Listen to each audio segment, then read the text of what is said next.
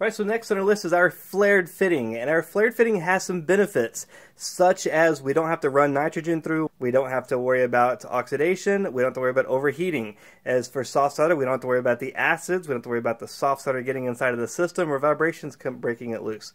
However, we do still have to worry about this fitting done correctly. So people either love these or hate these. The good news is you don't see them with residential AC. They are still used pretty heavily in commercial, and they're now being used pretty extensively with ductless. Key with all the flares is this flare that we do in the fields to be done correctly. So this is type of a cone edge. We take this soft copper and we make this cone edge, which we call a flare. And that flare fits up against another fitting, which is usually brass. It fits in together like this.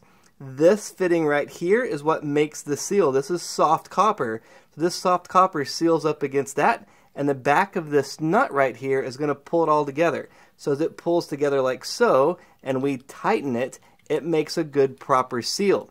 Now the catch is that that copper on the end where we make that flare, that is essential. That is the seal of the system. So if this piece right here is not done correctly, then the whole entire thing is going to be a fail. This is soft copper, so as it squeezes against here, it mouths or connects or fills in all the little impurities in the brass, and that's what makes the seal.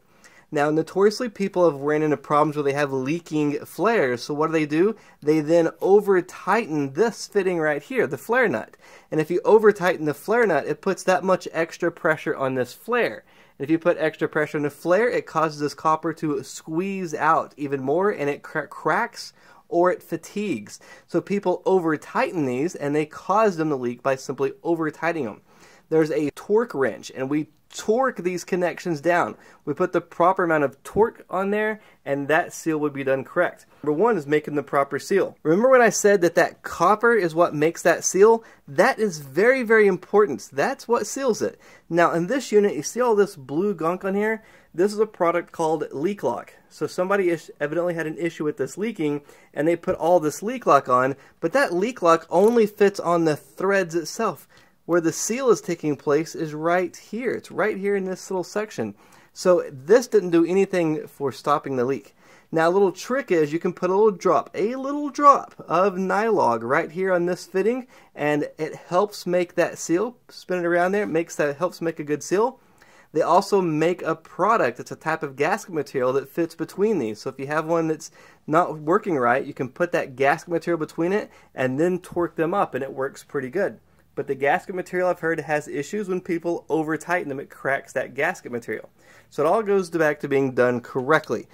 And this one has oil all over it, so even this leak lock they put on did not work. So this is our flared in. This is what's most important. This is our flare. And on the sides here, there's all this rough edges.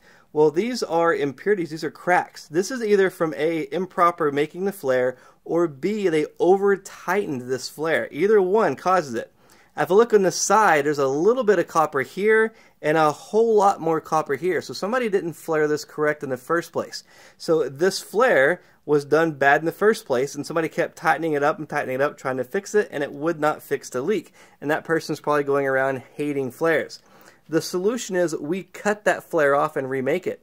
We're going to be using tubing cutters, and what a lot of people don't know is that our tubing cutters have a groove right here.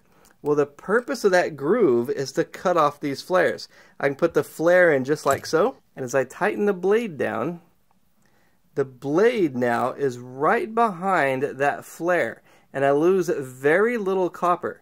So now I can cut this flare completely off and make a new flare.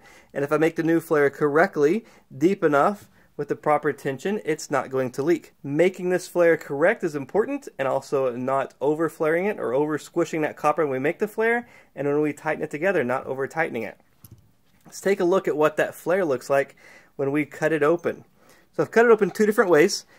Here, this side, we can see, it's going to be hard to see with the camera. So right here, we can see that little bit of copper. That is the copper from this soft copper. That's what's making the seal right there. This lock nut pulls against the copper on this side, and it squishes the copper against the other side, the union side on this other piece. So it squishes that copper between. The copper is what's soft. The brass is the harder of the two, so the copper makes that seal. Now here you can see that we have that gap, and here we also have a gap, and then here's where the threads are they tried putting the sealant in. So usually these will leak right around here, and then it comes back around and starts leaking on this edge here. So putting that thread seal on the side, it really doesn't do much good at all. Take a look at this one where we cut it completely open. And here you can see that little bit right here, just this little bit of copper. That's right what's making that seal. That is our flare. Then you can see our flare nut pulled up here. And then here is the other fitting right there. So once it pulls it all tight, it makes a good solid connection. It's got to be torqued correctly for it to hold. So it just slides right inside of that connection. So if we make that flare correct, it works good. This is not a how-to video. But let's talk about a few different tools we can use to make this flare fitting. The most popular forever and ever tool was this Imperial Tool Kit. Come with tubing cutters in here, and it come with our flaring block and our flaring tool. So notice how we have this cone shape right here?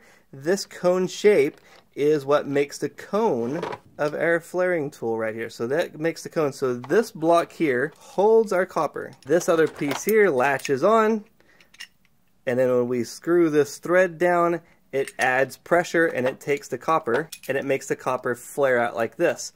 But you can see this one's not done straight or square. It's off to one side. So the length that it's up inside of this flaring box is very important, as well as the type of copper used and making sure that we centered everything up.